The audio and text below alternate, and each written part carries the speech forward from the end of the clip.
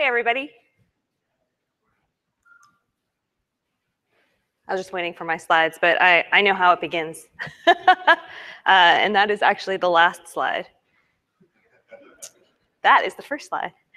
My name's Karen. I am the executive director of an organization called the Software Freedom Conservancy. I've been very involved with the GNOME Foundation. I am a lawyer, which sometimes when I confess, I feel like I have to hide behind the podium lest you throw rotten things at me. But I only do pro bono legal advice now, and I do that for the Free Software Foundation and GNOME and a number of other free software related organizations.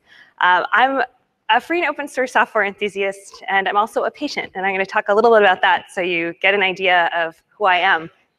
And these are my Twitter handle and Conservancy's Twitter handle, so I know if you're focused on your device that you're totally tweeting how awesome this is, and I keep it up. So as I said, I'm a patient. I have literally 3 times the size of a normal person's heart. It's called hypertrophic cardiomyopathy, and my heart is really thick, and it's totally fine. I'm asymptomatic. As you can see, I'm not really held back so much, and the only real problem is that I have an extremely high risk of suddenly dying. It's like 2 to 3% per year, compounding. And I was diagnosed at age 30. So the prognosis over the 10 years was really not so good. And so my doctor, I went to all these cardiologists and electrophysiologists. They say, oh, well, not a problem, because you can get a pacemaker defibrillator, and then if you go into, the medical term is sudden death. If you go into sudden death, not to worry, the device will shock you. It's like people following you around with paddles clear and shocking you, and you'll be fine. And my first question was, what does it run? To which the cardiologist was like, run? And the cardiologist had never really understood that there was software on the devices that he was implanting. And this guy implanted sometimes multiple devices per day. He'd implanted thousands upon thousands of these devices in the course of his career, and they just hadn't thought about the software on it. I, at the time, was a lawyer working on software freedom, and I'd been a developer in college, and so for me, this was like a natural point of inquiry. And I thought, well, no problem, because the medical device manufacturers will allow me, or certainly be understanding that I will want to review the code that's in my own body. Not so much, as it turns out. I even offered to sign an NDA, do whatever it took to be able to review the code, and I basically got nowhere. After a lot of soul searching and delay, because no one wants to think about their own mortality, and thinking about whether or not to get this device was really stressful, so I would just kind of put it off. And I realized that I couldn't put it off anymore. The risk of death was too high. So I decided to get the defibrillator and become a cyborg lawyer, which is terrifying, isn't it? So this is a picture of Bill Gates as a Borg, if you don't know. So I literally have proprietary software connected to my heart, which is crazy. The really interesting thing about this experience is that when I started out, I thought open source was cool. I thought it was useful. I liked collaboration, but I didn't really think about the deeper ideological questions until my life depended on it in a very literal way, right? I didn't even, and I was involved in the field, but at the same time, it didn't really hit home until that point. And then once you start thinking about how your life relies on your pacemaker defibrillator, it's a very short walk to your car, and all of these, your voting machines, your stock markets, and everybody here is technical enough and smart enough that you all know how much our lives rely on software every day. And for me, this made me passionate about software freedom. And in that time, there were various hacks that showed how these, how these devices and products were vulnerable. I like this one. This is a car hack, which is really fun because, as you can see, the dial is at 140 miles per hour, but the car thinks it's in park. And then they changed the message that it says pwned, which I thought was really funny. The Software Engineering Institute estimates that there's 1 bug introduced for every 100 lines of code, which surprised me. I mean, we all know that there are lots of bugs in software, but that was higher than I had expected. So looking at the 1 in 100, you can sort of think, well, if the average premium class car has 100 million lines of code in it, well, 1 in 100, like around 1 million. So even if the vast majority of bugs are caught, it's a lot of bugs. And there are hacks in all kinds of other spaces. And of course, we're talking a lot about Internet of Things and how it's the next big thing for our space and how important that is. But as software is talking to everything else, as every piece of software is talking to everything else, the line of what is life and society critical becomes extremely blurry. Right? What we're gonna when the researchers tried to show that the cars were vulnerable, they didn't go straight for the brake systems or the ignition systems, right? They go through the wheel maintenance systems and the and the entertainment systems, for example.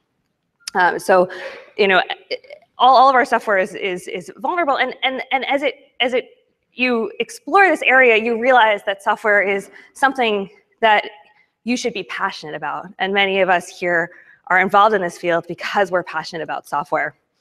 For me, that meant moving from being primarily a lawyer to working on alternatives in free and open source software. So the Software Freedom Conservancy, where I'm executive director, has over 30 free and open source software projects, many of which I know you're all using, like Git, and there's Git, some why QEMU just joined, and I know that QEMU is really important in this space. And we basically serve as the charitable home for all of these free software projects, and I really love working on that. One of our projects that we have is not on that slide, and it is perhaps the thing that we get the most press about, even though it's not necessarily the thing that we spend the most time on. A lot of the things we spend the time on are helping developers get to conferences and dealing with trademark situations and things like that. But one of our projects is the GPL compliance project for kernel developers. So we have a coalition of developers who are interested in having Conservancy help be stewards for their license as enforcement. And as we all here know, the kernel is in everything. There's free software in everything. There's GPL code in everything. And yet perhaps we have less freedom than ever before, because our freedom is at lower levels and a lot of the software gets wrapped in proprietary code. And I actually am seeing a ton of nodding here. I mean, this is the message that we've been getting, where as a charitable nonprofit, we serve the community, and we're focused on answering. So what we do is we answer these complaints about violations, because companies have been sort of pushing the line as far as they can and pushing their compliance out. It's our job to sort of knock on the door and say, hey, so we got a report that you're not in compliance. Let's talk about it. What can we do about it? And it's interesting because there's so much money saved by using free and open source software. It's why so many of you are here. It's so valuable and important, and the kernel in particular is so valuable and important. And yet, freedom has become much more precarious. This is a really fascinating security study that I read. It's called the honeymoon effect. Has anybody here heard of the honeymoon effect before? Wow, okay, no one. Great, I'm here to tell you about the honeymoon effect. The honeymoon effect is this really interesting, it's not about drinks on the beach, although I wish it were. It basically looked at the number of bugs over time in a piece of software, which that curve is as you would expect. Generally, the number of bugs in a piece of software decreases over time. There's a little uptick at the end. But what the honeymoon effect was is they studied that against vulnerabilities, known vulnerabilities, and what they found was completely different. What they found was that the number of vulnerabilities at the beginning is flat, it's 0, for various reasons that they posit are social reasons and other reasons. So for some period of time, they call it the honeymoon period. because that's when your software is first released and you're in a honeymoon with them and nothing, you don't have any known vulnerabilities during that time. And then once one bug is found, then the curve goes up tremendously. And it's vulnerability after vulnerability. And what's fascinating to me about this is that what it tells you is that it's not today or tomorrow that you have to worry about vulnerabilities, it's down the road, which is potentially when relationships with suppliers, relationships with key developers have broken down, when your core developers have left and haven't put in the proper infrastructure. It's, the only way that you can be sure that you can deal with that security vulnerability all the way down the road is if you have complete and corresponding source code and can install it and can modify it. So if you have a bug that's a major security vulnerability and your core team has changed, or your supplier has changed, or you don't have a great relationship, then you're in trouble without copyleft or without complete and corresponding source code, which the GPL. How many people here have read the GPL v2? Oh, awesome, like 3/4 of the audience, that's great. If you haven't read it, it's quite a good read. Maybe that's the lawyer in me, I don't know. And so copyleft is good for everyone in the long run. It's why the Linux kernel has such a dynamic collaborative community around it, right? Linus has said on many occasions, publicly and otherwise, that he thinks that the biggest contribution he has made is choosing the license of the kernel, not necessarily anything technical, and it's created this enormous collaborative environment. All of that is predicated on copyleft, which is really extremely exciting. Everybody heard about VW this week. And I found this to be really, really fascinating, right? Because what happened with VW was so dramatic, right? What the company was doing was so far from what consumers were expecting them to do that I want you to ask yourself, how many engineers were in-house at VW and knew that VW wasn't doing the right thing, and either tried to call attention to it or felt like they didn't have the power to? And at the end of the day, not doing the right thing not only has security implications, like I was talking about before, where our cars and our defibrillators have already shown to be vulnerable. All of our software is potentially vulnerable. Everybody here knows that. Anyone who's a hacker knows that. But also for the bottom line, which is to say that it's been a huge disaster for VW. Right? It's been a huge disaster for them financially. And I think what it demonstrates is the proposition that companies, when left to their own devices, won't necessarily think long term. And as engineers, now I'm really old school. So when I was in uni and taking engineering classes, and there was a really huge ethical component, and we spent the very first semester of engineering school doing nothing in one class but studying engineering failures, which is perhaps why I became a little bit idealistic and ideological about technology. And those failures are really galvanizing to see how people rely on technology from a societal way and the responsibility and the power of developers. So what we've done to respond to this is Conservancy established the GPL compliance project for kernel developers, where kernel developers can join, because developers are not necessarily the personality types to want to stick their neck out and say, this is a real problem and I demand that you do the right thing.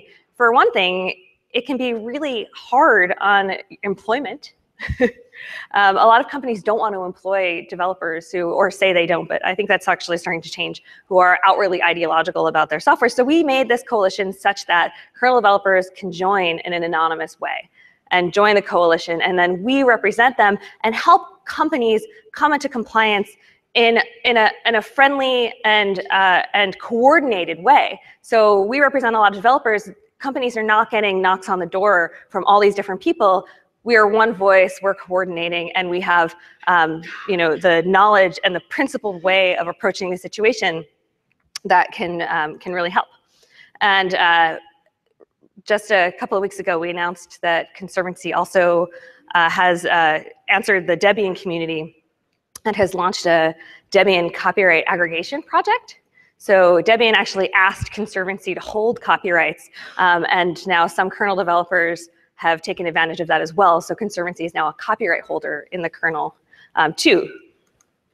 But I want to tell you a story because it's a brief time slot of a story that started in 2011, where we got a violation report and started pursuing a company named VMware, which I think everybody here has probably heard of. VMware is a huge company with over 14,000 employees. They're really big, and their GPL violations were famous in the community. Now, as a lawyer, I was an engineer, but then I went and became a corporate securities lawyer. And then when I came back to the field, I was a little out of it, and learning. This is back in 2005, and right after that. And so when I was one of the first things that I heard about VMware was that they were violating the GPL from developers who were really angry. So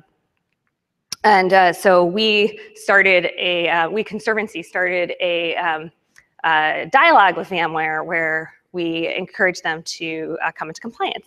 And we had some back and forth, and eventually that kind of stalled. So we consulted our allies, our trade association allies, like the Linux Foundation and other corporate entities that could help us compel action and to move things forward. And actually, for a while, we made real progress, and a lot of the violations were addressed, and more of the source code candidates they were providing were better. But we reached a point where they just weren't providing any more, and no matter how we went back and forth. And so we started in 2011, and in 2014, finally, we got to the point where we felt like we really couldn't compel any more action. Now, it's for anyone who has dealt with any legal action, knows that this is incredibly slow escalation, because from our perspective, we're a community organization, right? We don't want to be threatening. We don't want people to feel bad about compliance. We want companies to feel very good about using the Linux kernel, about using BusyBox, about using free and open source software. We want to encourage adoption. We don't want to scare people away. So we move slow, and we're probably too nice, and we ask for them to do the right thing. And eventually in 2014, all those years later, we realized that they said that was it. They were not going to do anything else. They actually said that they believed they were in compliance. And at that point, almost all of our coalition had been anonymous. And Christoph Helwig is a developer who decided to become public with his participation in the coalition. And I'm sure many of you know him. These stats are actually a little bit old. I think his ranking is a little bit higher in the 4.0 cycle, but he's a pretty consistent contributor to the Linux kernel. And so he wound up, we briefed him, and he wound up pursuing the case in Germany. And he's motivated because he's an ideological kernel developer, and he cares. But he's also a business person, and not having the collaborative environment that the GPL promises hurts not only his business interests, but the business interests of the industry as a whole. So we brought. This is a technical situation of the case where VMware is using code from the kernel under v2 and distributes the kernel modules together with proprietary components. And I think the most interesting thing or one of the most interesting things in the technical situation is that VMware adopted the proprietary parts and the GPL parts to optimize them, make them work together. We have an FAQ on the Conservancy's website that goes into as much detail as we possibly can, because all this was happening in Germany, and Germany has very different rules than the US on bringing lawsuits, which as a US lawyer, and I was embarrassed to be so US-centric, but as a US lawyer, I was shocked. You normally have, in US cases, you expect you expect for court documents to be made public, but in Germany, it's a very privacy-focused system, which makes a lot of sense in a lot of ways, but we're very limited in what we can talk about. But we basically published as much as we possibly could, and it's Christoph who is bringing the suit, not Conservancy. So we talk a little bit about what we found on our own, which is separate from the case, but we also have information on there so that you can check out the code yourself and determine what you think. And eventually, after a lot of back and forth, VMware wanted Christoph to sign an NDA just to look at a settlement offer, not even to sign a settlement offer. And we all realized that there was a limit to these discussions and how productive they could be. We had done everything possible short of litigation. And so Christoph filed a lawsuit in Germany, and Conservancy funded that lawsuit. And so it's ongoing now, and I wish I could say more, but as I said, the rules in Germany are such that we need VMware to agree.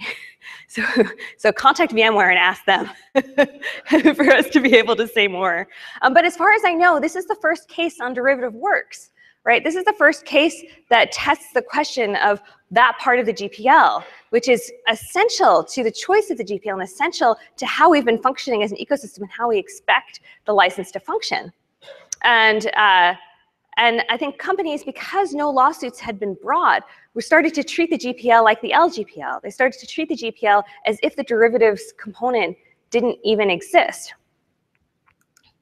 And so when we brought the lawsuit, some of these people are in the room. The support for the suit was impressive. And what gets me is that anything where you have the FSF and OSI coming out in support at the same time, you know you're doing something right. And so we'll see how that turns out. I mean, from my perspective, having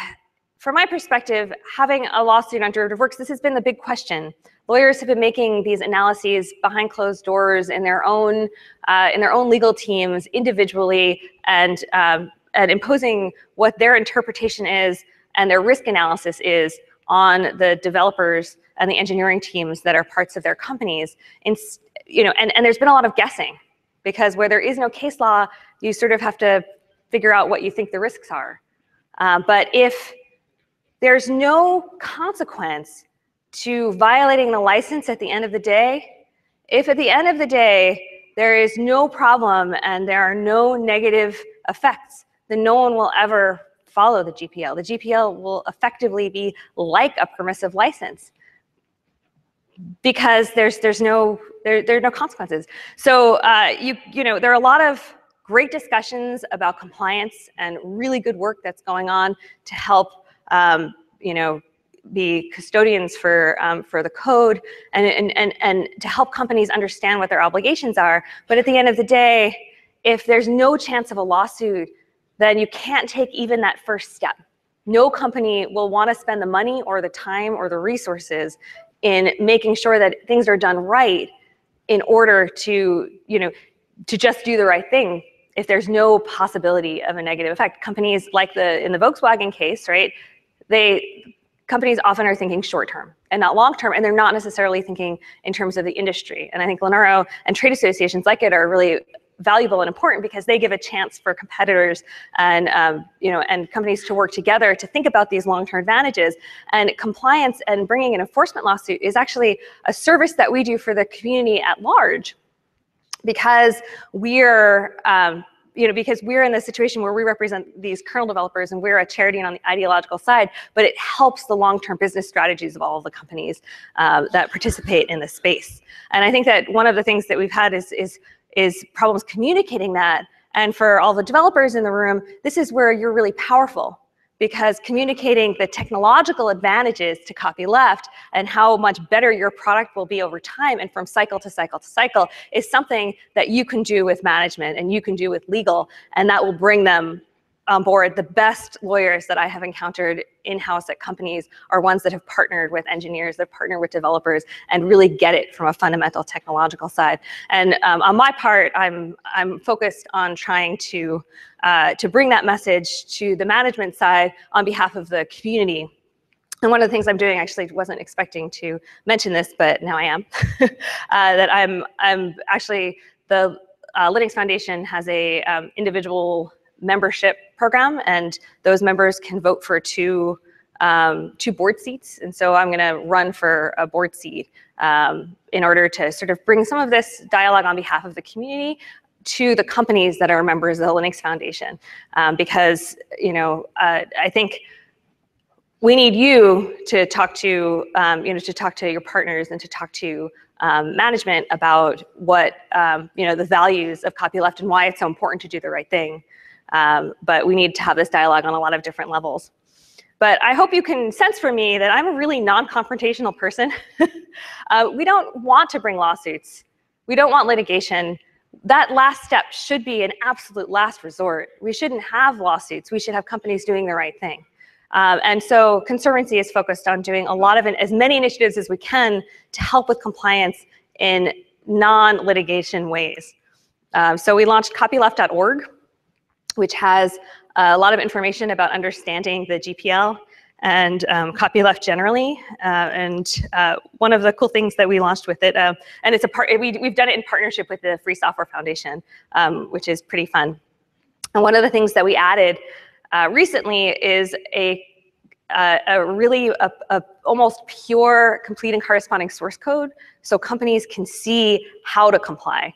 Because I think as there's been questions of, you know, what is good compliance? What are you looking for? It's, you know, people sometimes say you're moving the goalpost because we don't really understand, and saying just look at the GPL and see what the requirements are is tough. So we've published an explanation of what we look for and a source candidate that actually does things right. So you can take a look at that.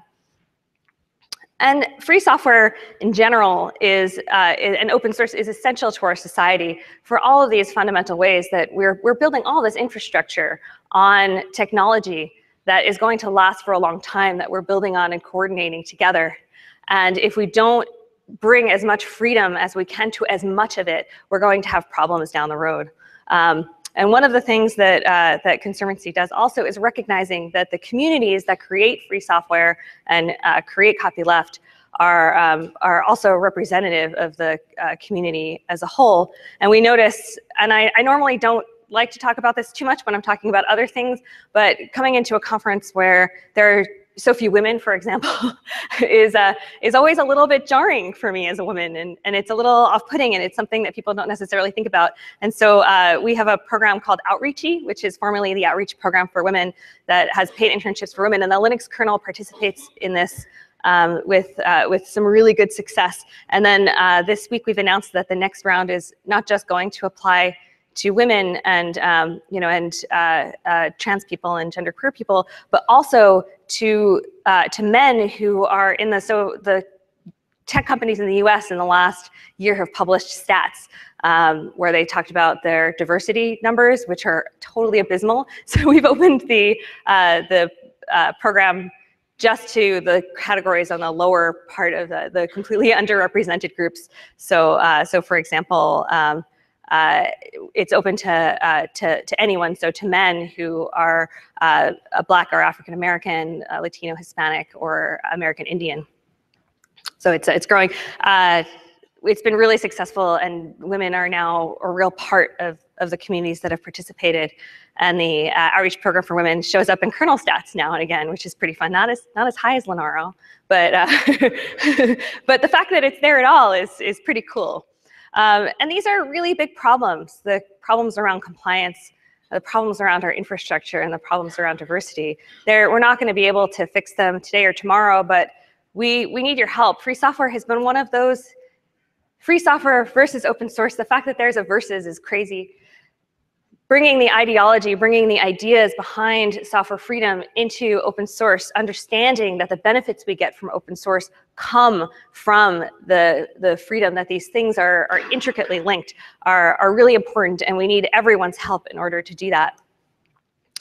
Ideology is the key for success, commercially and otherwise, and we have to keep that in mind. So if anyone here wants to join our kernel coalition, you can come talk to me or get involved in any other way. And I'll leave you with this, which is that 3 million people in the world have pacemakers, and every year 600,000 are implanted. And this is true in every industry, right? So I joke that I'm a cyborg, it's a little cheeky, but if we're lucky, we're all gonna be cyborgs. And all of our equipment is going to interact with and rely on other equipment. And so, you know, I don't want to be too dramatic while I stand here and say, think of the children, but think of the children, and think of yourselves as we age. It's choose software freedom, bring it to your profession for your future cyborg self. And please become a member of the supporter of the Software Freedom Conservancy. We are a public charity and really appreciate your support. I want to touch over. Does anybody, do we have time for questions or?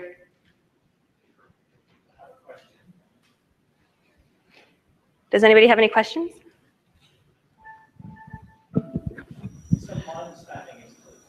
Oh. I'm calling. I thought I have a question. The microphone choosing was the asking. So is the objective of the Conservancy copyright grant that the Conservancy can raise lawsuits on behalf of a community of engineers, rather than having someone like Christopher have to raise the lawsuit himself? I'm sorry, what was the question? Is the point of the Software Conservancy copyright?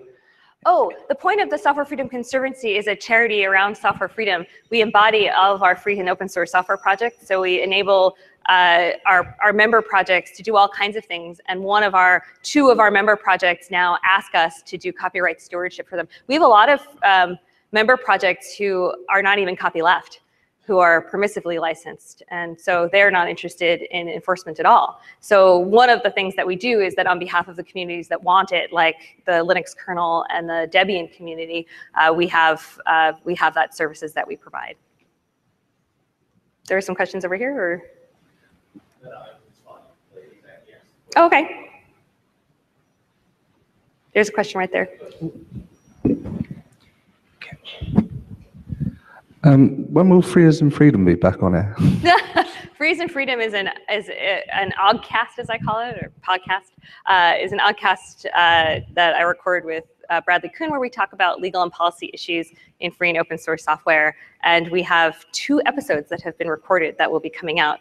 And so we talk about things like, we go in more depth about things like the VMware lawsuit and things that Conservancy are doing, but also just things that are relevant in free and open source software. And you can check it out at faif.us, F-A-I-F for free as in freedom.us. There's one more over there, yeah. So what are the options to get consulted on some aspects of licenses and compliance? So what are options for consulting with experts? For being consulted on compliance issues. So for example, I have a question if I'm in compliance or somebody else in compliance. Where can I seek for help? Well, so there's actually a little bit of an industry around compliance, which is really interesting. And there are different companies that can help with that. And there are individual contractors that do some of that work too. We're focused on providing information as much to the public as possible, as transparently as possible, which is why we have copyleft.org. We're not a legal services organization, so we can't provide direct legal advice, but you can ask us questions and we'll try to answer them or point you to people who have the right question. You can't rely, it's the classic lawyerly answer of it depends, and this is not legal advice and I'm not your lawyer. But sometimes we can point you to a resource that's general and that will have the answer that you need. Anybody else? Well, yeah. Oh, well, thank you very much. If you have any questions, if you want to join our coalition, I really appreciate your time and thank you for supporting software freedom.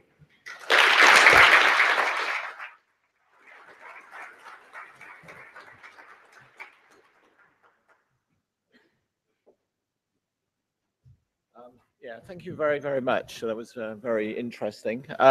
They are a very, very nice